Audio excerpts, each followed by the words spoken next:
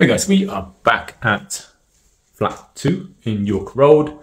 So Alex has done a really good job by redecorating this property really quickly, because we have secured a new tenant, a lovely couple who's going to move in a few weeks time. So yeah, Alex is redecorated throughout, so this should finish actually very quickly in a few days. He is also going to do a lot of the remedial works that's needed, and then a deep clean. So we have to decide on which one of these settees, sofas, to keep and which one to dispose of. So I suspect we'll probably keep that one and dispose of this one, because this one looks, well, it's a better color and it looks like it will last longer. So we'll have to dispose of this. We're also going to lift these old carpets, and I'm going to instead put here some new LVT tiles, I think. I've just got to pick a color, because ideally I like to keep the ground floor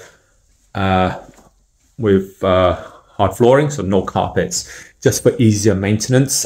I now have a feeling that tenants actually prefer that. They actually prefer to not have carpets in communal areas, especially near the kitchen.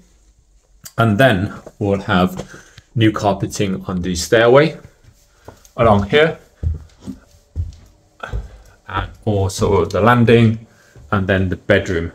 If you don't know me already, my name is Nguyen. We like to manage high quality HMOs and single-lets in and around Birmingham.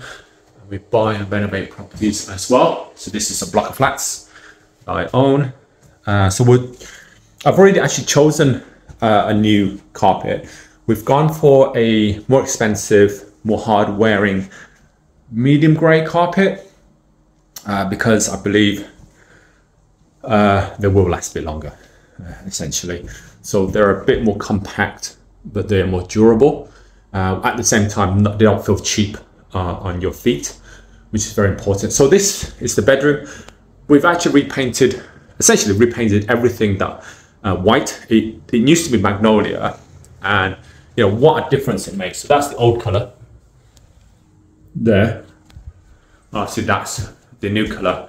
You know, it looks so much more modern, so much more crisp, and spacious as well. So this will be the new place. It's really large. Although it's one bed, it's a really large one-bed apartment, flat. It's garden, really nice garden. So Kenneth's just come back from his holiday, and he'll come and do the garden. Yeah, that's really lovely. All right, hopefully that's been helpful, and see you guys at the next one. Bye.